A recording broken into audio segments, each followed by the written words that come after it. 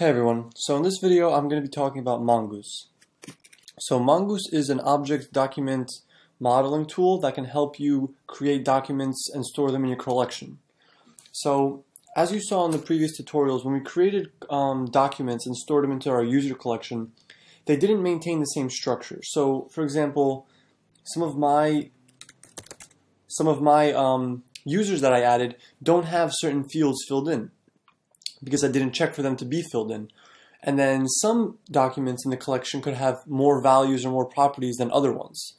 And so what Mongoose helps with is creating a structure, or schema as they say, creating a schema and then creating documents based off of those schemas, so that all of the documents in a collection will have the same structure, and it also provides its own methods to easily update, store, save, and remove, and other functions. And it provides these functions for you, so you don't have to use the MongoDB functions. So to get started, it's actually really easy to use Mongoose. The first thing we have to do is, so I'll stop this, and the first thing we do is npm install Mongoose, and it should install it quickly. Okay, so it installed it. Let me stop this. Okay, so now in Node modules, you'll see that I have Mongoose. So this code is from the previous tutorial. You can go there and download it, or you can download it in the link below. This code basically has all the routes for editing and deleting users. So here, if we click on, oh, I stopped it, whoops. So now let me start it up again, nodemon, start up the MongoDB. Whoops.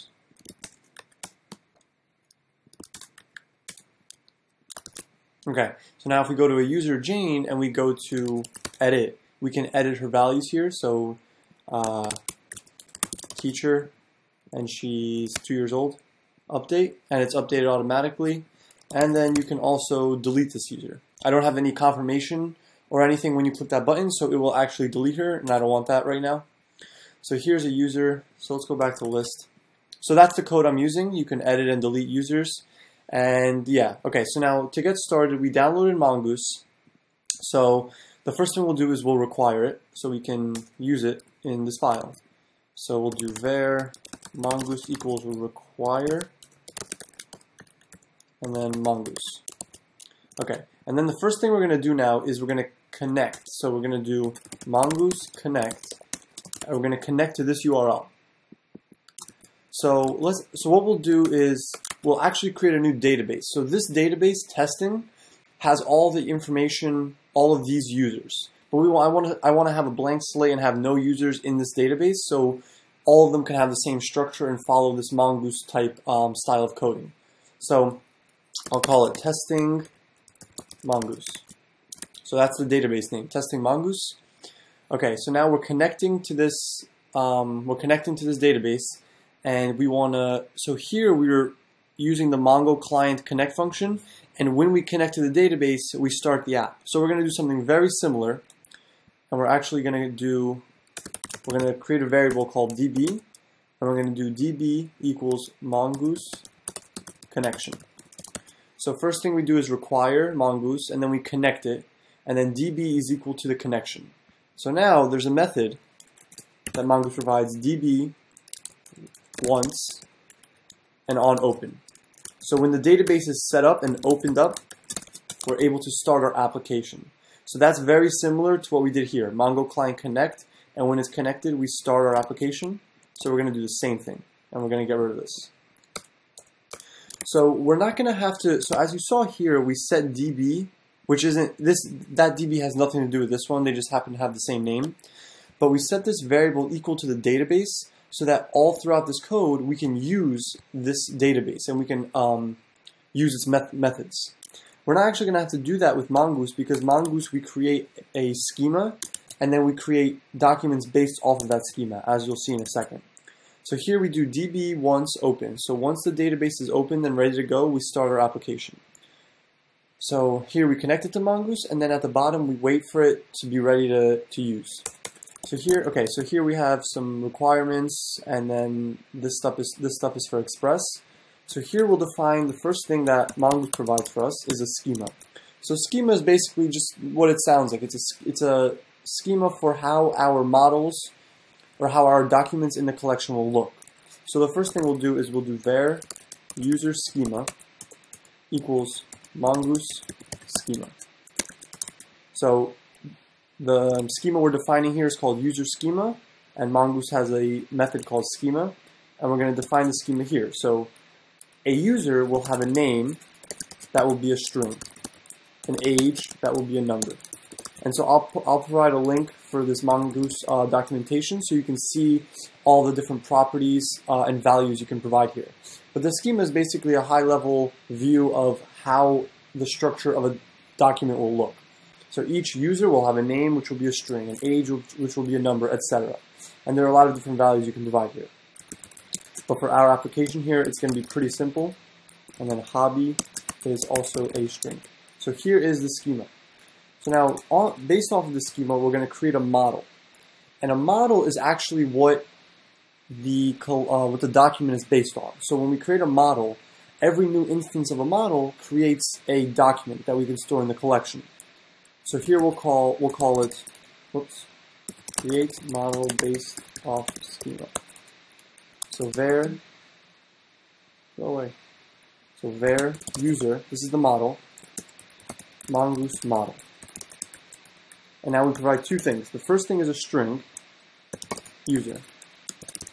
And so this user will be the document.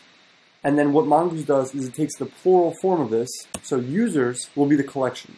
So within this database, testing Mongoose. So you see here in this code, we have collection is DB collection users, DB collection users. Mongoose automatically creates a collection called users for us because we created a model called user. And then the schema for this model will be user schema. So now we have the setup, and we're basically ready to start using the Mongoose methods to add users, update users, and remove users, and the other methods we're going to use. So here we required it, we created a schema, we created the model. So to create the model based on a schema, each instance of model is a document in our collection. So just to make it clear, that's what this is. So when we do new user, it's going to create a new document. So you'll see that in a second. Okay, so the first thing we'll do is we will add a new user. So here, when we post to the slash, so that was on the index page. So when you post to the slash, it'll create a new user. So all of this code here, we got the collection, and then we insert a user. So this is pure MongoDB methods. We're going to use Mongoose now. So it's really easy. So we're going to create, so var user equals new user. And now we're going to pass in the parameters. So this model, we're creating a new instance of this model by doing new user, and this model is based off of this schema. So we need to pass in these values. So we'll do name is rec body name. Age, rec body age. Occupation, and then hobby, rec body hobby. Okay. So we created a new instance of this model, and now to simply put it into the collection, all we have to do is user save. And then it'll insert it into the collection, and we actually have a callback, so function error results, and we can do console log user inserted.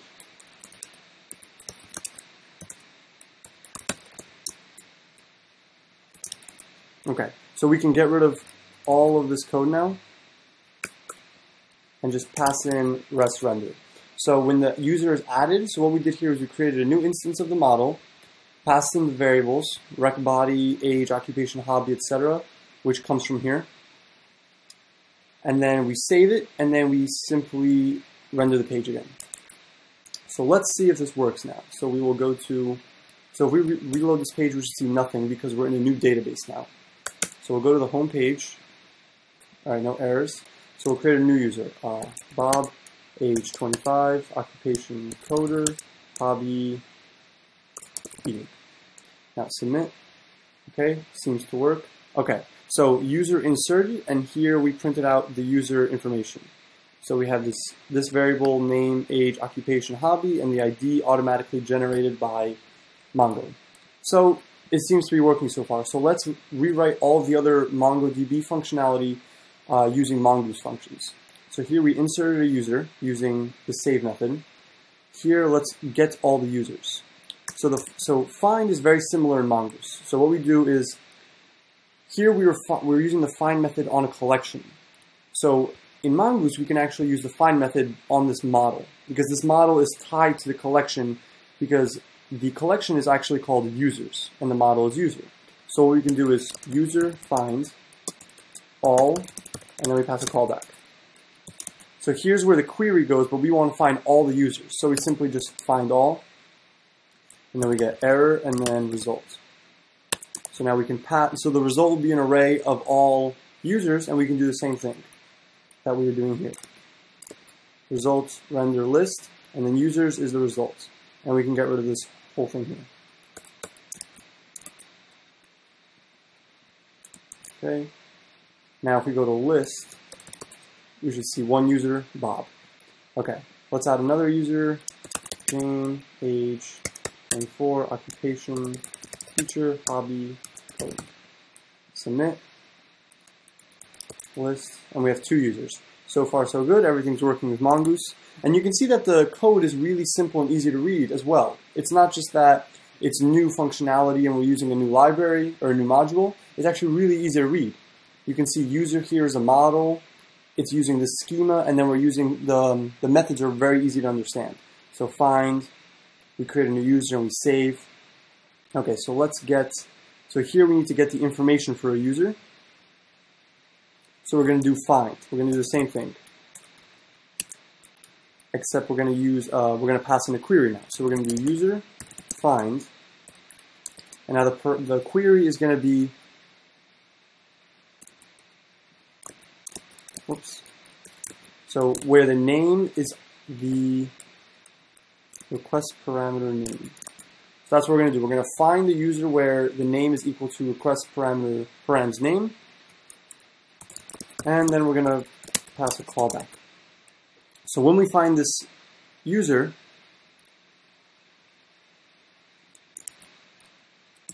console log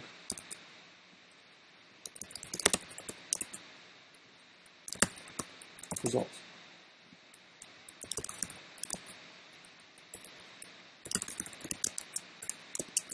So let's test this out.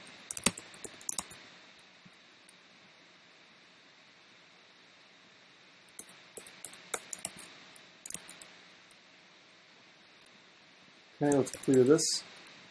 And now we'll try and click on the user, Bob. And it found his information, found Bob. And now if we try and find the user that doesn't exist, so user John, we get an empty array. So you can see it's working the same way as it did with Mongo. So we can actually do if result.length is greater than 0, then you know the user exists. And we will pass in user, the name will be result.name, and the rest of the info will be results. And then otherwise, send user does not exist. Okay, now we can get rid of all this code we had, and here it is. So user find based on this parameter, if something exists, pass it in. So now let's see if this works. User does not exist. Bob, and we get all the information. Oh, whoops. Okay, so we actually didn't modify this page yet, which we will in a second. So username, actually info result. Okay, so result returns an array of the users it found.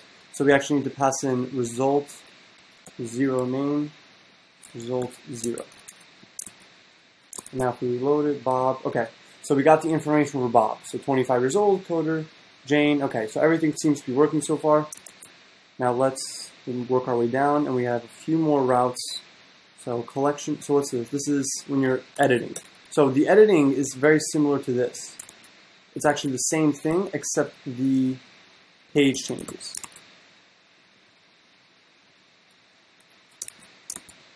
Okay, and so now if we click on Jane, edit, okay, we have all information, and now we just need to modify those post routes right here. So 2 more. So when we change the information for a user, we're going to call the update function. So we're going to do user update.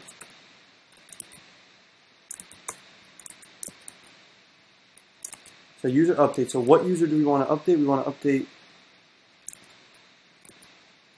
where name equals request body.name. So this functionality works as it did in the previous tutorials. We're just rewriting the code so I don't actually have to test if it's getting this information, for example. So name, request body name, and then we're going to update it with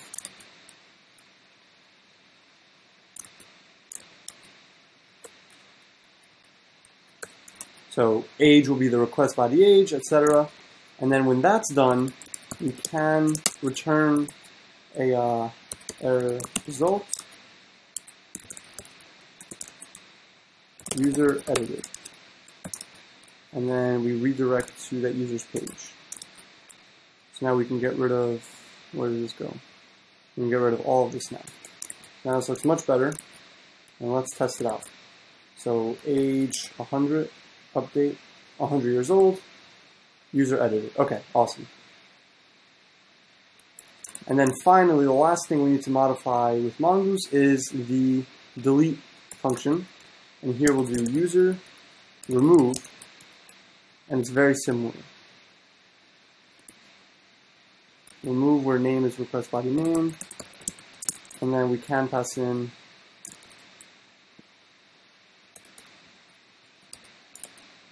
error results. And then, okay, so let's try it out now. List, Bob, we'll go to the edit page and we'll click delete, and then it's gone. Okay, awesome. So you can see here we rewrote everything that we had in MongoDB. We rewrote it in Mongoose. The code is much easier to understand, but the real benefit of Mongoose is that all of the documents follow a specific schema. All the documents in this collection, and there are a lot of things that Mongoose takes care of for us. So for example, creating the collection, actually creating the document. So here we specify a new user, and then we just call save. So that's what Mongoose has a lot of other great functionality. So you can also attach methods to schemas, and then you can call them like you would a normal JavaScript object. Yeah, so I'll post a few links for Mongoose documentation that can be really helpful when you're developing applications.